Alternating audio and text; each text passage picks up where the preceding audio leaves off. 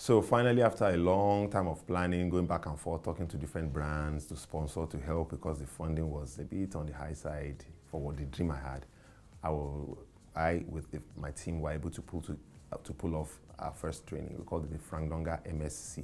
It's not a master's degree, it's just Frank Donga Media Skill Classes.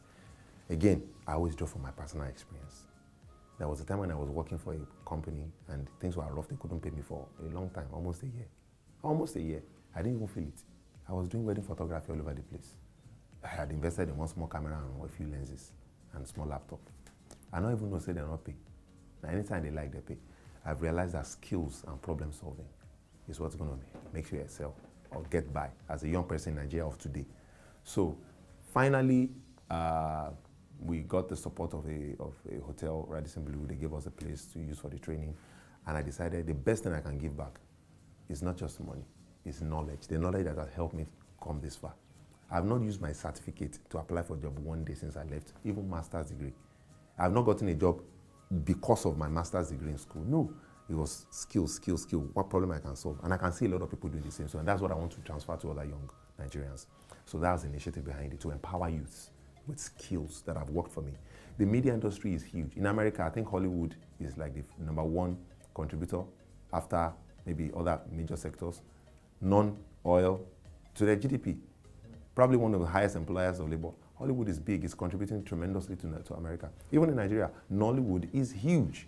People get employed on movie sets, post-production, costume, makeup, online, promotion, PR, every day. Music, promoters, stage managers, music producers,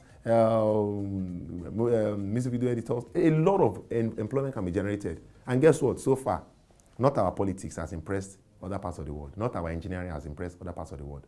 Even our sport, they struggle. But our music and our movies and our comedy, they penetrate other.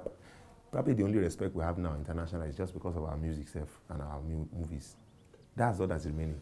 So that was the reason why I created that free master classes, to empower people for free, so that you can come, my friends and I will teach you what we know for free. You can build on that and then see you at the top. We don't have a date yet. We're working on it because it takes a lot of. Personally, I would love to have at least one training every month for free for people, for beginners. Then, if possible, probably evolve it into like a mini school where we can train people probably every week, every weekend.